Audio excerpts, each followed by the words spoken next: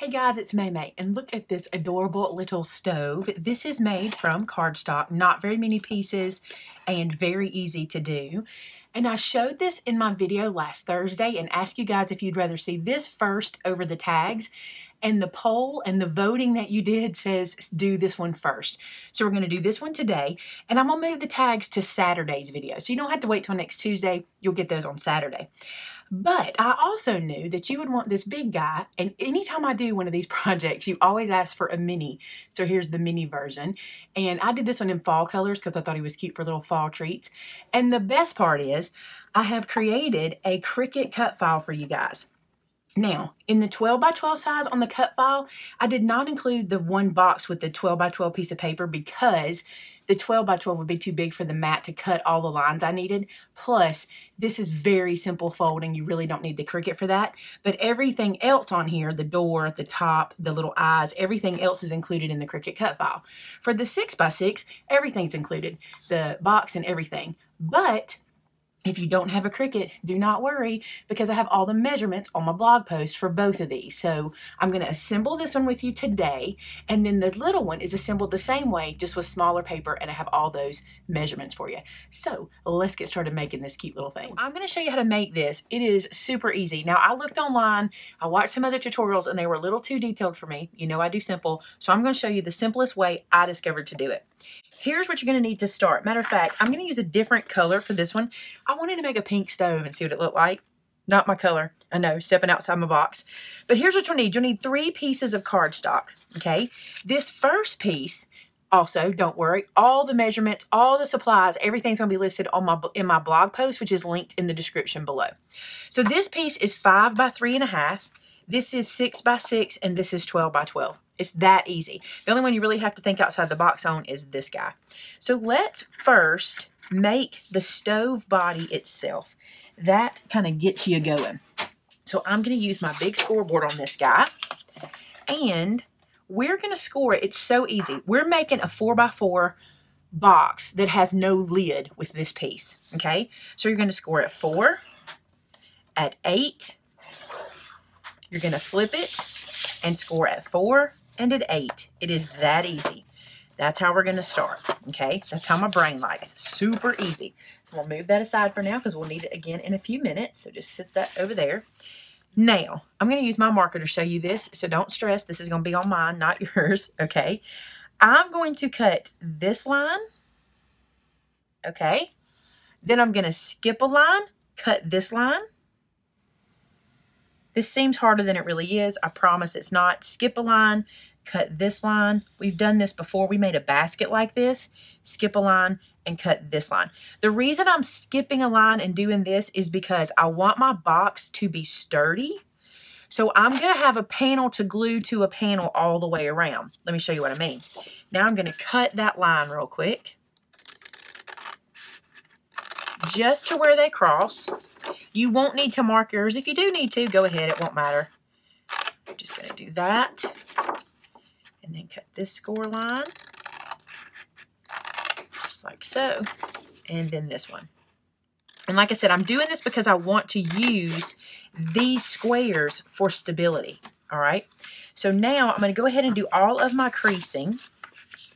I like to cut before I crease. I feel like I don't fight the paper as hard that way. So just run around and crease everything down, just like that. Okay, now what's going to happen is we're going to take one side and we're going to glue it in, and then we're going to take the other side and glue it, the other side and glue it, and the other side and glue it. And that way, all 4 sides will be double walled. Does that make sense? I think it does. I just think it makes for a sturdier stove if you do that. The other thing, I like to make sure my glue goes really close to the edge so I don't have any loose edges. You know what I'm saying? So even if I have to wipe some glue away on the ends, I would rather it be close together or close to the edges so that everything's nice and sturdy. So I'm just going to line this one up, lay that down and squish it just like so. There's one side. Now here, I'm going to put the glue on the inside. You can do the flap. It doesn't matter as long as you're gluing the right section together. This pink is cute. I never use pink. I'm really stepping outside the box. Okay, so I'm going to glue this dude together. Press that into place. Luckily, it looks like all my little black lines are going to the inside, so I didn't mess up too bad. Some of them may stick out, no big deal. Okay, I think I'll tuck this one up and glue this one to it to hide the black line. Again, doesn't matter as long as you're gluing each side together.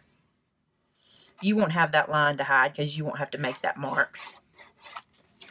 But I just found that doing this, and I've done this before, it just makes the project more sturdy to have the glue, you know, holding the sides together. So if you put kind of a heavy, you know, if you put cookies or if you put a cupcake and it might be heavy, this box will be able to hold it no problem. All right, and then here we're going to glue this together.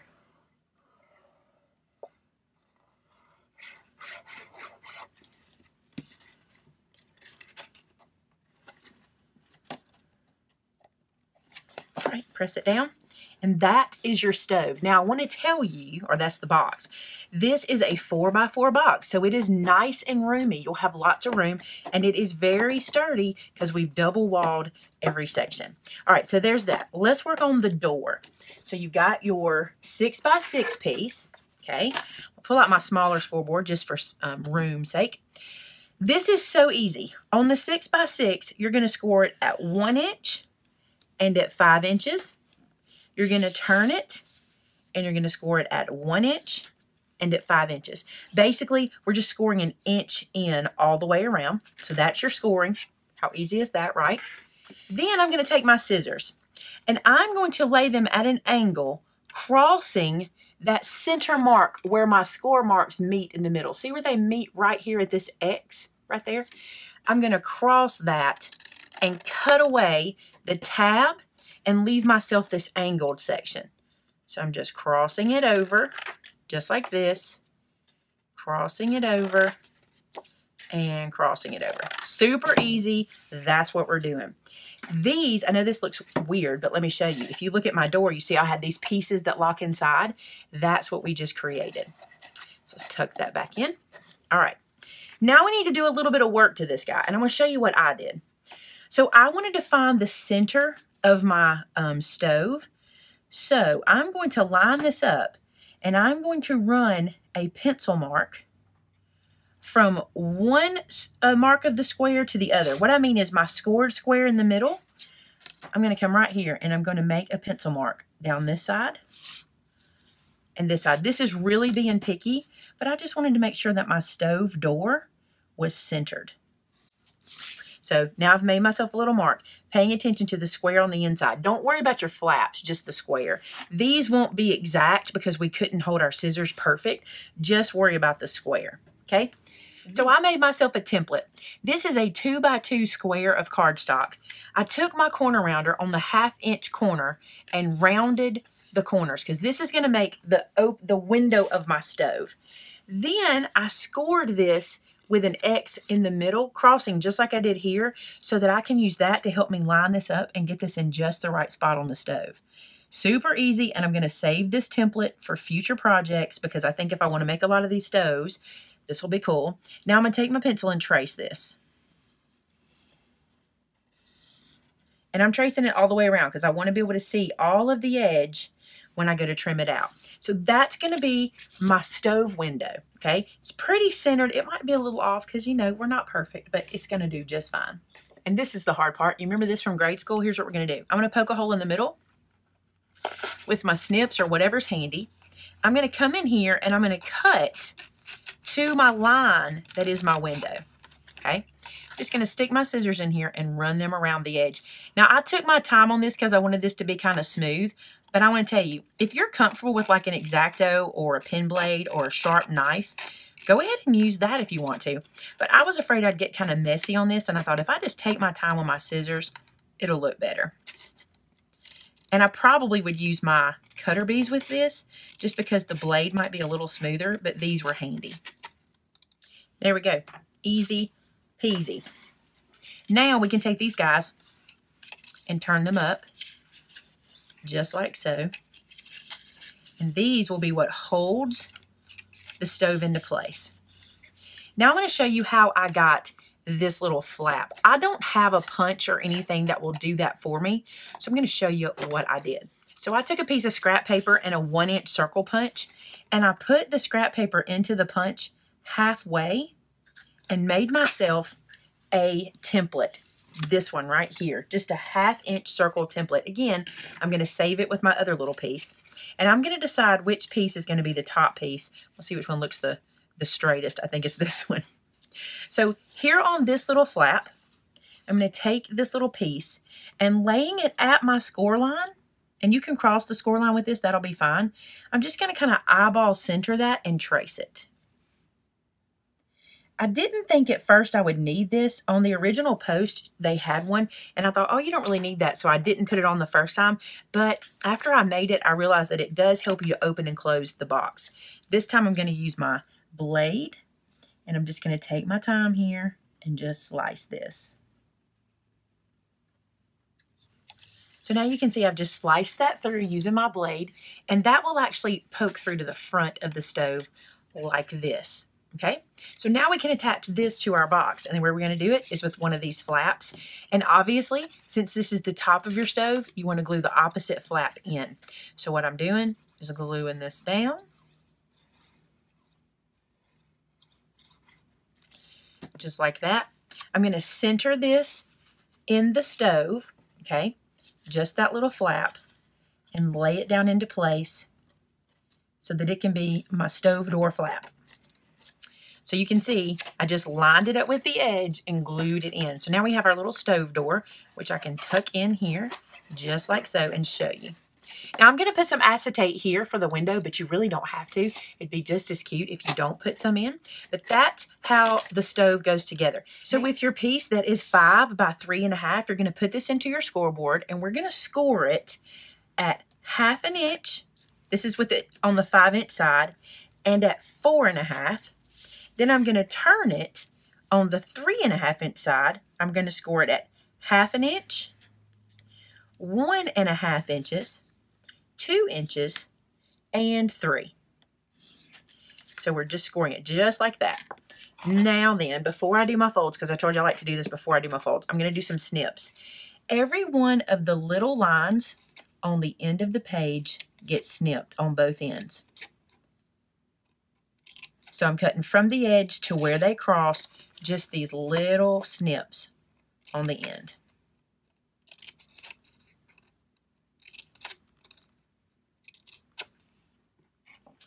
Then I'm going to fold.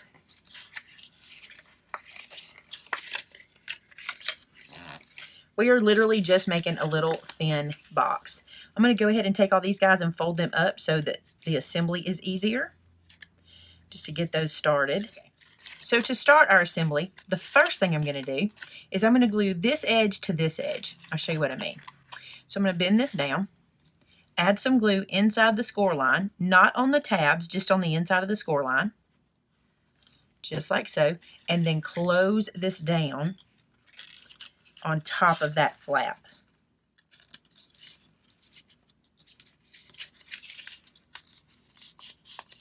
And then I can open that up. So see, we've made like a tube, okay? Here, I'm gonna tuck the 2 small pieces in, all right? 1 piece down and 1 piece over. But what I want you to watch is this. This is my raw edge back here. So I'm gonna make sure I turn all of the raw edges to the back. I just think it's cleaner and neater that way. So pay attention to where those edges are. You'll know what I'm talking about when you make this at home. You'll see that all of the kind of raw or not folded edge, the open edge, will all be in the same place. So there's that one. Now I'm going to tuck these in, fold this down, and make sure I fold that back to where it goes, the raw side back here, and then I'm going to put some glue on this end. So easy to do, right? It really is. You can make these super fast. Now then, I'm going to bring this to the stove, and with the raw edges in the back, I'm going to glue it to the top. Super duper simple. These are so cute. I'm so glad this was brought to my attention. I've never even tried to make one of these before, but I think it's adorable. And it's really more sturdy than you think when you do the box the way we did. And every time we add a piece of paper or another layer, it just gets sturdier and sturdier. I just glued that to the very back, nice and flush. See that? And I've liked all the raw edges going to the back. So now when you look at it from the front, it's kind of smooth and neat and clean. Now then it's time to decorate, which is the fun part. Let's go ahead and put our acetate on the inside. So this is my acetate, and it's actually overhead projector film. That's what I use. I had a box given to me by my aunt, and I use it like crazy. I am going to cut this slightly under 4 by 4 square. I'm just bringing it just below 4 inches. It's not really a measurement. I'm just making it just slightly under 4 by 4. That way, this will sit inside the score marks of the stove front that we made. Let me show you what I mean by that. So see how we got the score marks? This is going to sit just inside that and give us plenty of room for opening and closing. If you make it 4 by 4, it might keep you from shutting it all the way down. So just trim it a little shy. This, I'm going to clean off my pencil marks because I don't like them.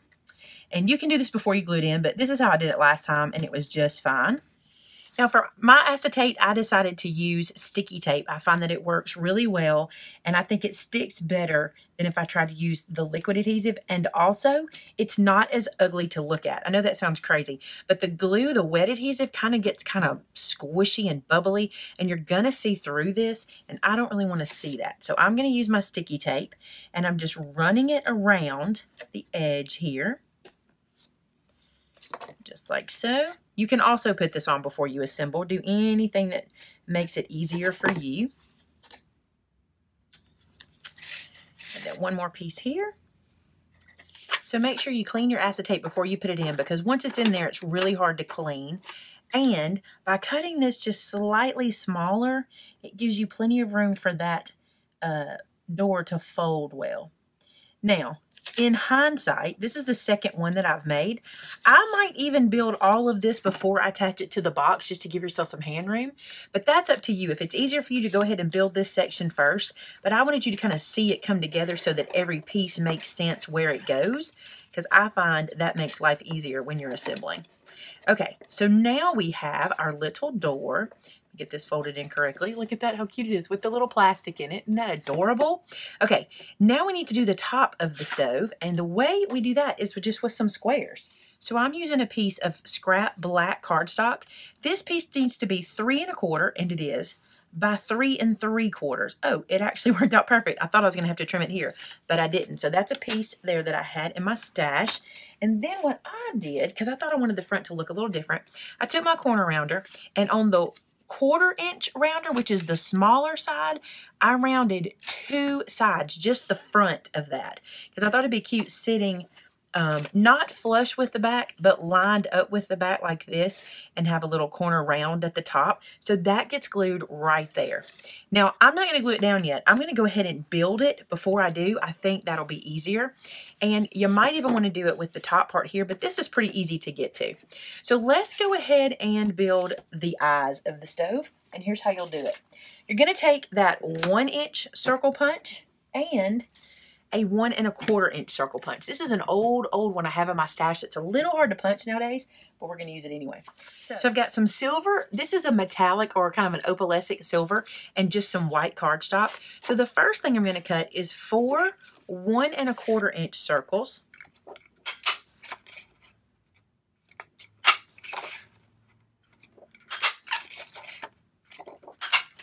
So there's those guys. You hear how old and creaky it is, but it still works, so we're good. Then I'm going to cut 4 1 inch silver circles. Let me flip this over so I can make sure I don't waste any, because I need some more of this silver for another part.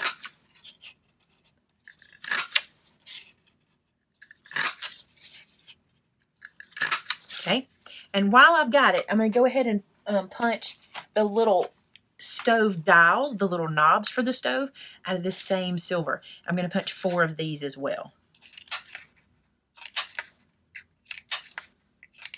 Okay, so there's my circle. So I need 4 1/2 inch, that's what these are, okay?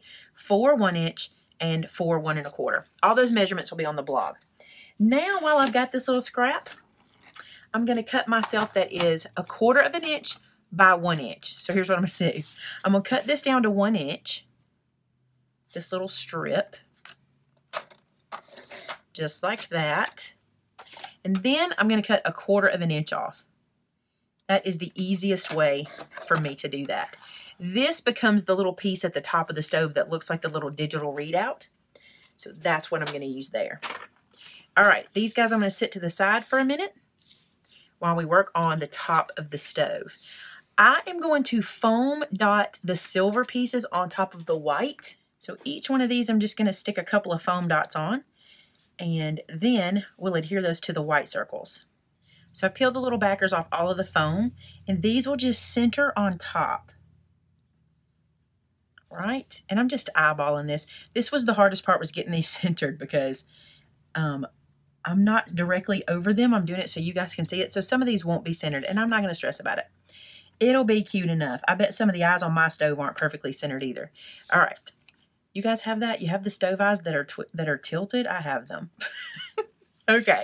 Now these guys are going to live on the top of our stove. So I'm going to lay these out like this. If you need to line these up perfectly, measure, make your marks. Look, I got that one crooked. I'm not worried about it. Measure, make your marks, do what you need to do. I'm going to just kind of eyeball them and glue them straight down to this little piece. I do find doing it flat on the surface before I go to the stovetop is easier, because I don't have to press onto the stove. It kind of looks like a Lego or a robot tummy at the same time. Okay, now this guy is ready to glue onto the top of our stove.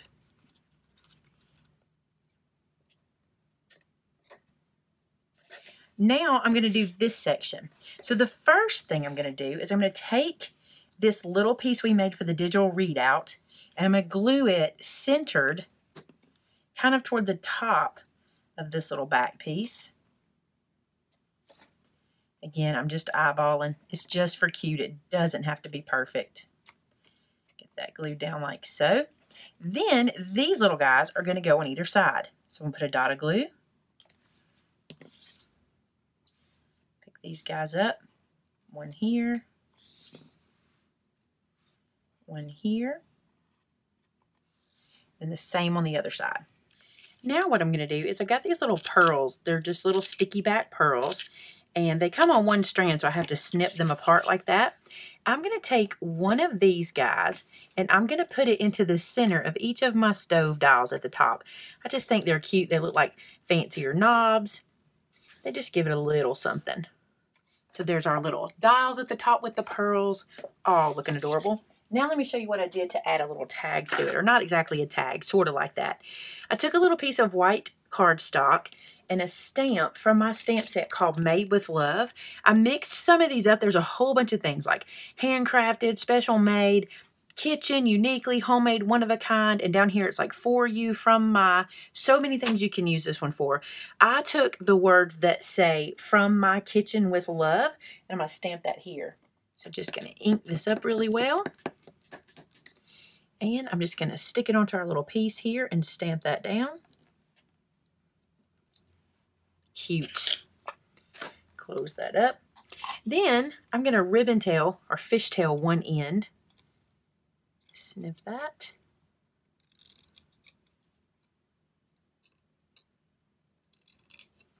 Then I decided to use some foam squares and pop this up because I thought it was cute to have a little dimension. So I'm just going to stick some foam squares here and there. I also think since some of my little tag is going to show through the acetate stove window on the other side, it was cleaner to stick it on this way than to use liquid glue, because like I said, the liquid glue kind of squishes, and I didn't love that. So to the edge of the door, stick that down. I'm going to open the door and press it to make sure it's all stuck on good. And that, oh, I forgot one thing. It was almost our door. We need our bar right there. Let me show you how I did that. So using that same little scrap that I had before, I'm going to cut a piece that is 3 3/4, and this is the silver. I thought it was cute for the handle, by 3/8. Now I'm going to use something that you may not have in your stash, but if you'll look, you probably have something in your stash that will work for this, because I wanted to round the edges of this little guy. But if you don't care about rounding the edges, then just put it on there like this. It'll be fine. So this is the word window punch from Stampin' Up. Looks like this. I've had this for a long time in my stash. I cut this piece just wide enough to slide into the edge of this and be able to punch it to give myself that round corner. Again, I'm really splitting hairs here. This is like not necessary, but I just think that this will be cute when it's on the stove, and it did turn out cute on my other stove. So there we go. Rounded the little edges there. You could probably do that with your scissors and not be so fussy. Then I'm going to stick some foam squares onto this piece. I put 3 on here, 1 on either side and 1 in the middle. And then this little guy is ready to go on our stove. So just line it up. I'm just eyeballing it. Something like that. And that's your stove, all made and ready to go. Now, I did make this little oven mitt, but I just drew that like I freehanded it and then cut it out in the shape of an oven mitt and tied it on with a little baker's twine. You can do all kinds of stuff to decorate. I think these are super cute. I like the pink. I think it turned out just as cute as the red. And imagine mixing all your punches. Maybe, and I think this would be cute, if you used a little scallop punch up here to make it a little more feminine. Maybe if you cut out a piece to go around your stove door to make that a little softer. Who knows? Fill this with some goodies and give it to somebody for the holidays and they will love you. I hope you guys enjoyed it. Thanks so much for watching. And if you make these, we want to see them. Head over to our Facebook group, which is called Maymay Made It, and so did I, and share with us your recreation. Don't forget all the dimensions, all the supplies, everything you need are going to be on the blog post that is linked in the description of this video. Thanks so much for watching. Don't forget to subscribe and like, and I will talk to you again real soon. Bye-bye.